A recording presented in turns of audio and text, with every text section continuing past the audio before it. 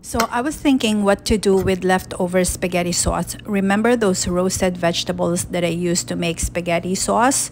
I saved some of it and put it in the freezer, and I was thinking maybe I can make some soup out of it. So I added some fresh cauliflower. So I let that simmer for a few minutes until the cauliflower is soft and tender. There were actually some shirataki noodles in it, but it turned out to be rubbery and stringy, so I just took them out.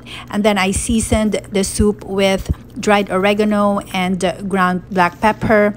And I also made a small bowl of salad with mixed greens, purple onion, cucumber, and sweet peppers. For my dressing, I simply use ground pepper, balsamic vinegar, and olive oil. And there you go, a simple meal from leftover cauliflower in spaghetti sauce, fresh salad, and also I added some toasted bread.